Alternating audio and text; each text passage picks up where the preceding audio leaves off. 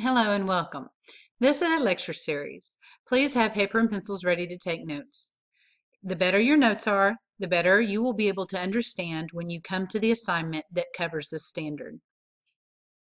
Let's get started.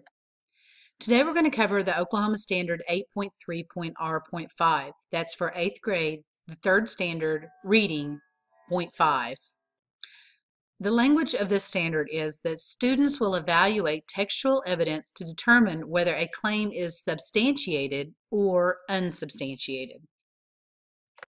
Please be ready to pause the video to write down the definitions that we will have here. So let's break down some definitions of the vocabulary that was used in the standard. Let's look at textual evidence first. Textual evidence is what the writer, which is going to be you, uses to prove or back up a statement in their text. So if you are writing a research paper, you are going to take evidence from other things that you have read to prove or back up a statement in your text. Let's look at the vocabulary of the word substantiated. This means provides evidence to support or prove the truth of a statement. So if you make a statement that something is true or that you believe something, you will use real substantiated evidence from text to prove that what your statement is true. Unsubstantiated. This is lack of evidence to support or prove the truth of a statement. This is usually something along the lines of an opinion.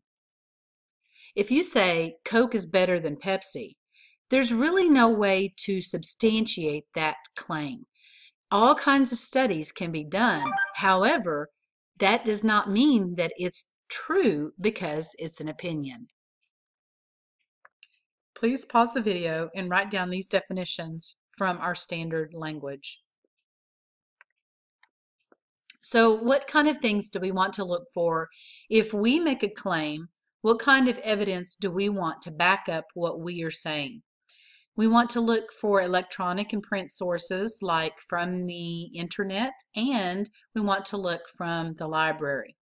We also have primary sources such as observations, interviews, surveys, experiments, and different types of personal experience. So that leads us to talk about primary versus secondary evidence. You have primary sources, which include original documents. That would be things like photographs, interviews, and so forth.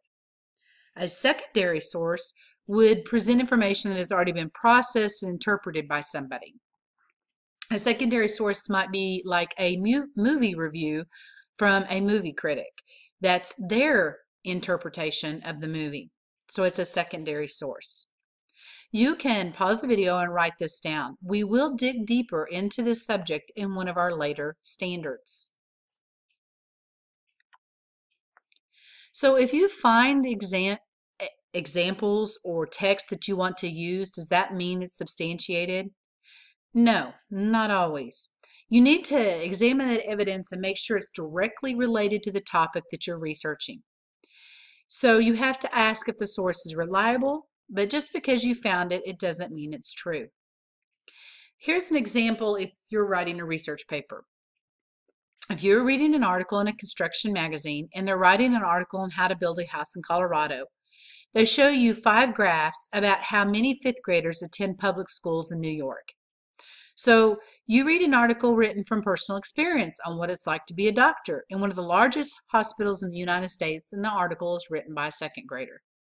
Do either one of these seem to be substantiated? No. They're articles you can find, but it doesn't relate one thing to the other.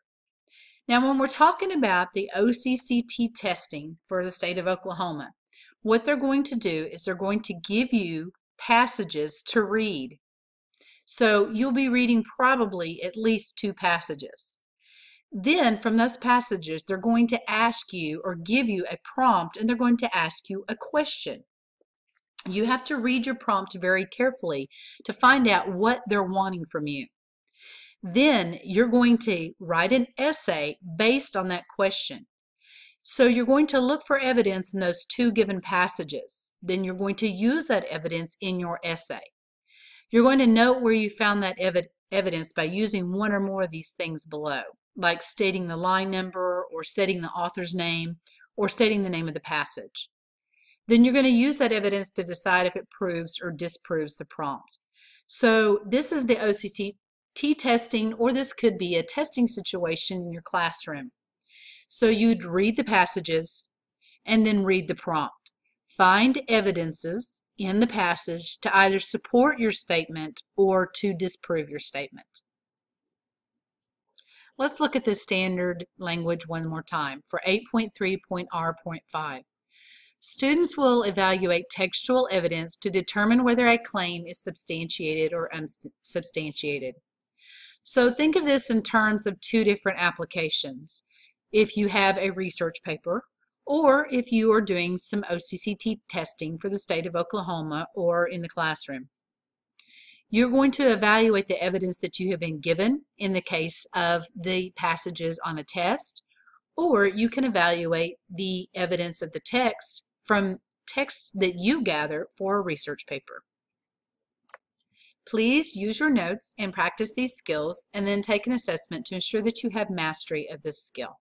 Thank you very much for joining me today.